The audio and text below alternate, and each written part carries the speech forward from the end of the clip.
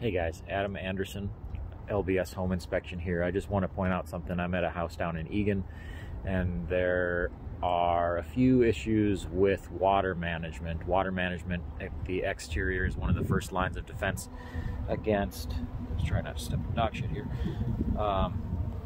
against getting water in the basement and over time damaging foundations. You can see behind me there are 3 gables at the upper roof line, and each one of those gables has created valleys where you're going to get concentrated water runoff, and they're all going to go down to this gutter here. And I also have noticed that the gutter has an improper slope.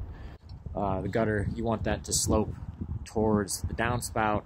You have a dip here right next to this splash guard. They put that splash guard there because they probably have had overflow issues where they have noticed that the grading here has settled, and also you can see that the driveway has settled. So you got a couple things going on here. Water management needs to be corrected so that we can get water out of the foundation.